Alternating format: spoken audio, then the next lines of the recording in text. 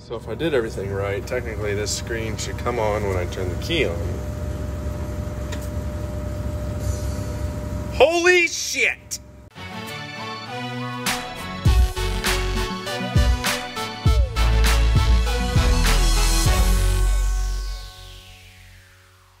Welcome back to the channel, guys.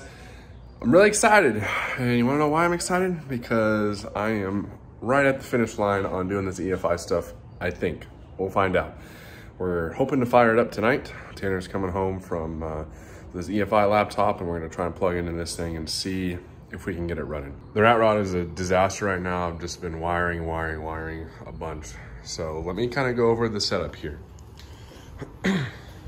What we got is, this is a Speedmaster throttle body straight from Summit. Then we have a Holley single plane intake with multi-port fuel injection. This is straight from Holley, very affordable, around 400 bucks.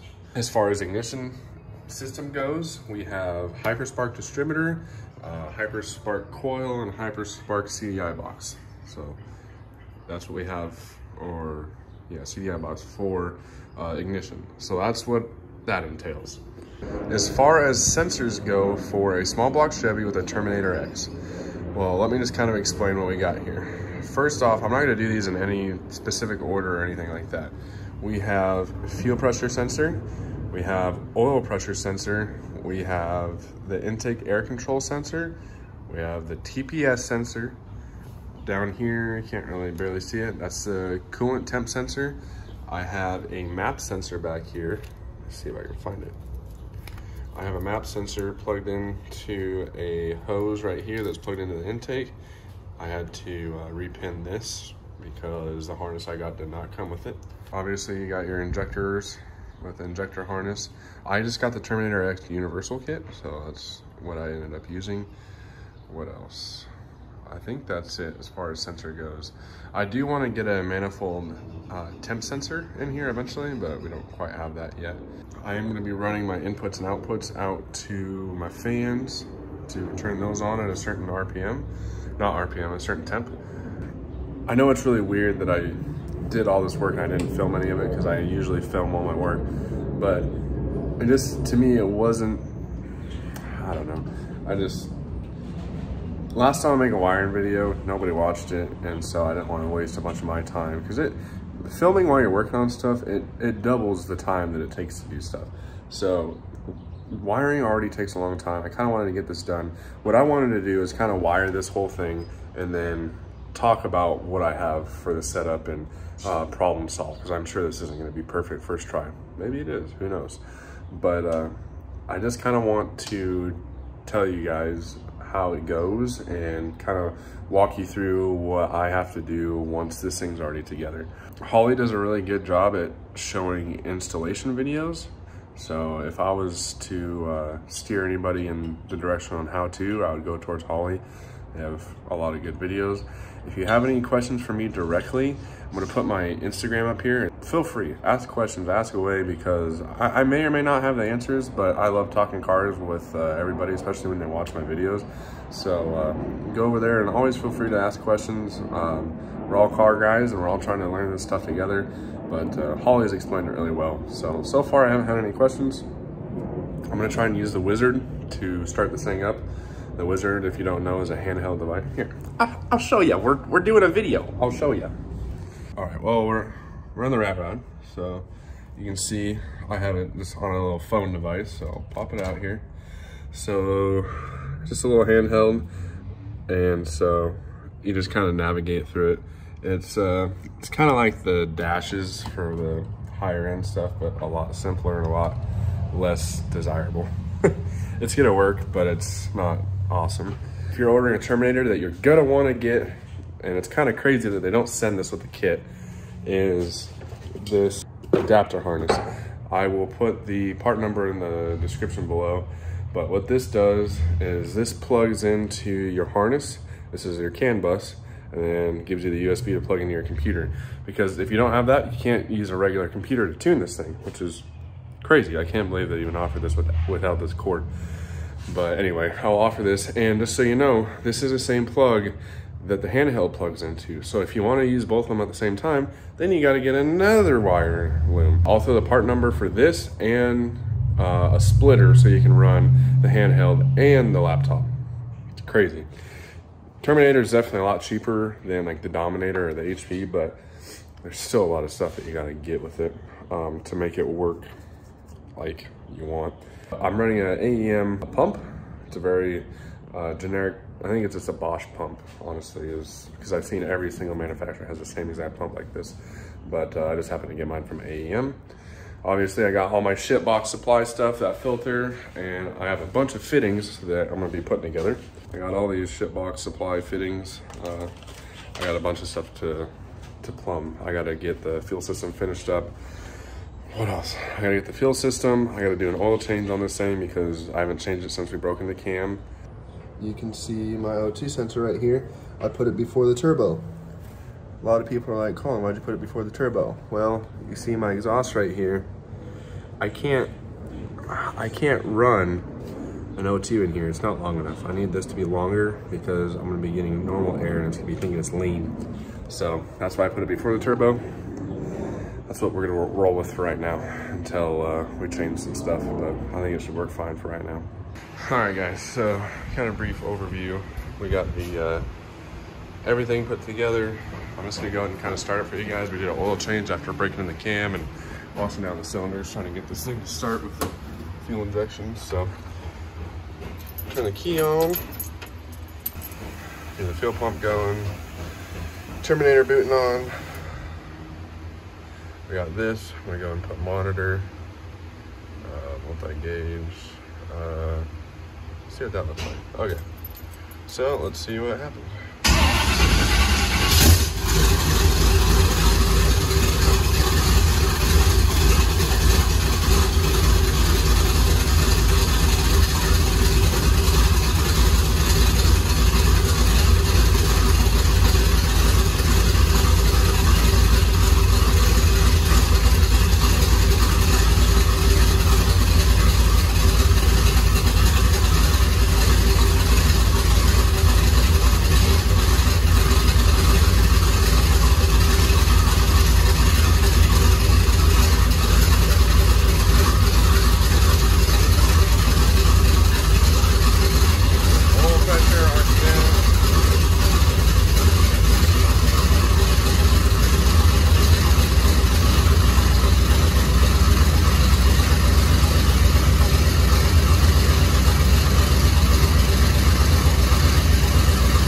All right, new day working on the RATROD, guys.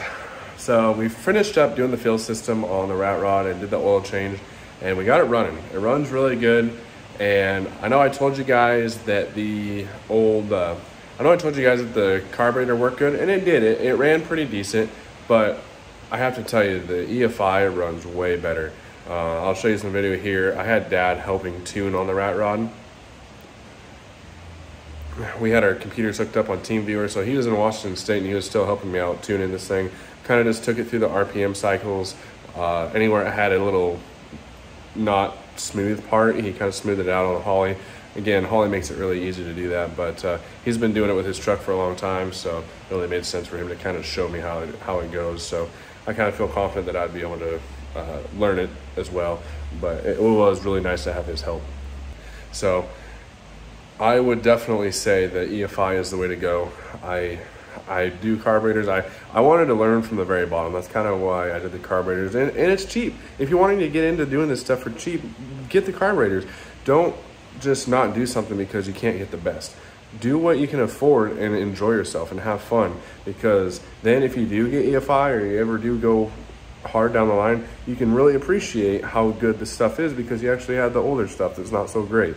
I can't even tell you guys how much fun I had with that carburetor. As much as of a pain in the butt it was, I still had a blast. I gave people rides in the RATROD. It was a good time.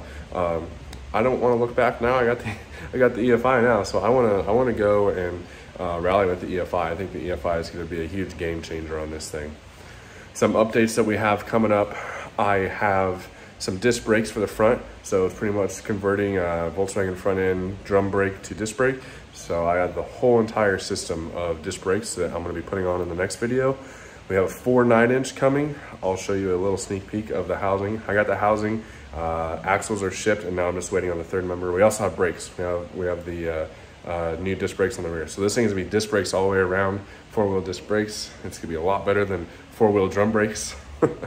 But anyway, guys, I just wanted to kind of show you guys the Terminator setup on a small block Chevy with twin turbos and how I did it with the multi-port. A lot of people do the Sniper, but with me, I kind of wanted to have more inputs and outputs, and I didn't really want to use a Sniper, and I didn't really want to do the Stealth because it was kind of expensive. This was kind of the all-around budget-ish way of doing a really decent EFI setup.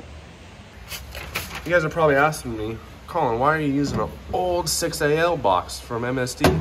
Well, let me tell you why. This is my brand new Sniper EFI Hyperspark ignition box. Little did I know, these are pretty much the exact same thing as an MSD box, so I don't know which one's cheaper, but whatever one's cheaper, get it, because all you gotta do is wire it in. Now, onto why I can't use this box. So, I mounted this on the firewall, I got all my wiring over there, and I did all the wiring nice in the front of it. I put screws to kind of hold all the wiring together. So you're probably asking, Colin, why didn't it work? Well, let me tell you what I was doing. I pulled the plug off of it with the pigtail with the key on. I had power, my main power, I had ground, and then I had my keyed power. I had everything there, and still this light would not turn on. I'm like, why is my light not turning on? Well, couldn't figure it out. So what I did is I undid all these bolts on the box all the way around. And once I went to go pull it off the firewall, the box was still stuck to the firewall. I'm like, what the heck? Why is the box still stuck to the firewall? And so flip it over. I shot a self-tapping screw straight through this thing, through the circuit board inside this this box. Box is junk. So that's how you destroy a $300 ignition box. I could have just not told you guys, but this is a learning lesson that if I can try and save somebody else some money, let's do it. So anytime that you're using stuff on your car and if you're shooting screws through stuff, pay attention to where you're shooting them. Everybody's gonna be like, Colin, you don't use self-tappers on builds. Well, I don't know if you guys have noticed this build over yonder, but she ain't no Lamborghini, if you know what I mean. This whole entire thing is made with self-tappers all the way around here. I do tons of stuff with self-tappers. It just makes it easy to get into the metal. Every time I do them, I cut them off. Like you can see all these self-tappers that pop out right here. This is all newly installed stuff. So what I'm gonna do, come over here with the die grinder, cut off all these heads right here, smooth it out so there's no sharp edges and everything. But this is the one right here. I shot that one through, as you can see. And you can see it right there. It went right through the old box. So I had an old MSD box laying around. So as you guys, I'm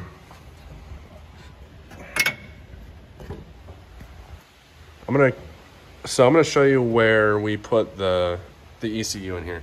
The wiring kind of looks crazy, but it's actually not too bad.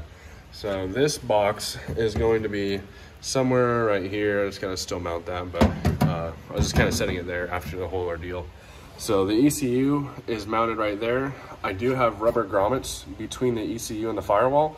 So that way this ECU is rubber mounted. It's not straight mounted. It's very important. You wanna make sure that's isolated.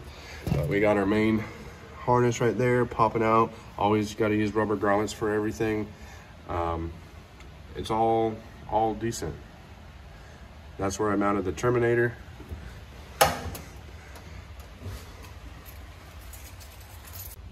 The nice part of this handheld is it acts as a gauge, and you can also screen. It acts as a bunch of gauges, and you can kind of read everything all in one spot. So when I turn that on, it'll turn on, it'll boot and everything. So you come in here, if I want a data log, I can data log right there. Monitor, I can come in here and look at my gauges. I kind of like this, because you can come in here and see where the voltage is. Fans, coolant temp, usually has, the other one will have oil pressure. I like to find the one that has oil pressure, coolant temp, and my voltage, because voltage is kind of important. I think I either have a bad battery or a bad alternator, I'm not sure, but I've been having pretty low voltage. I've been barely just above 12. I kind of want to be in the 13 range to be safe. But anyway, guys, just kind of wanted to show this to you. Shoot, we'll fire it up for a quick second.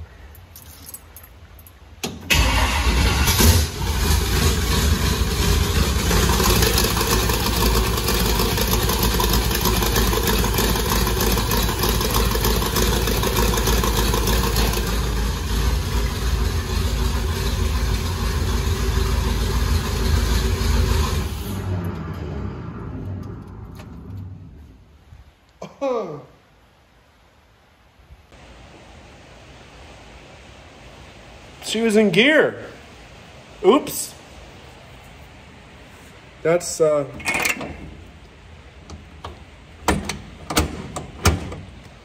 it's in park. Oops. I had the old broom leaning up against it. I had the broom come and hit me. I'm like, what is that? And I turned it off, and then I hear the old rear end, you know, because the awesome piece of junk rear end. Anyway, it runs pretty good. You saw that, just start on the key. Pretty happy with it.